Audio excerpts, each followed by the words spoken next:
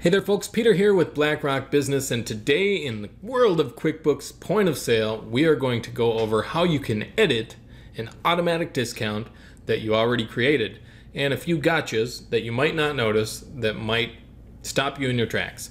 So before we do that, don't forget to click on the link down below to get over to our QuickBooks Point of Sale Facebook group, where you can talk about errors or workflows or training or request a video for our channel. We would love to see you there, and people such as me or other community members will answer you. If you're on YouTube right now, don't forget to hit subscribe so that you can get every single video coming out on our channel all the time, be notified and see what you're interested in. Let's do it now. I'm gonna head on up to the inventory menu and down to Price Manager. We are gonna take a look at some previously created automatic discounts, and if something went wrong with them, we can fix it up. So you got a few buttons here that are for making the discounts in the first place, but if you want to see a list of all the discounts that you've created already, you are going to click on View All Discounts and Coupons. So here we are. These are the active discounts, and so you're only going to see things that are currently set up here. However, if you want to get back to a different discount that you did in the past that has expired, then you're going to want to switch over to either all discounts or inactive discounts.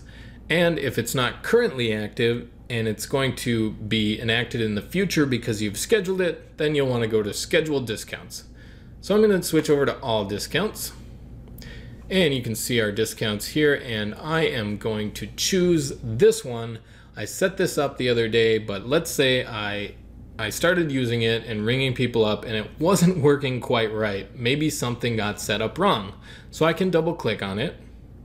And here we are, we have buy 4 in the jewelry department, which is not shown yet. And we get 25% off of the items.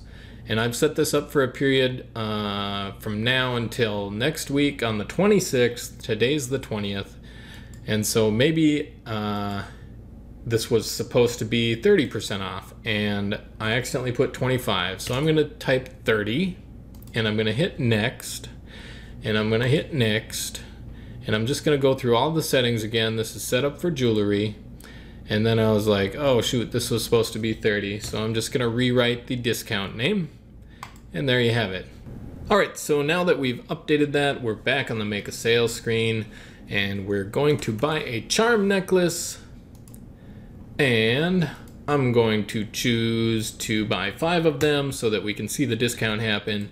And here you see it. We have updated it from 25% off to 30% off, and it works. Now you know how to edit your discount as it's going, and you'll have some happy customers because you can make the discount work correctly.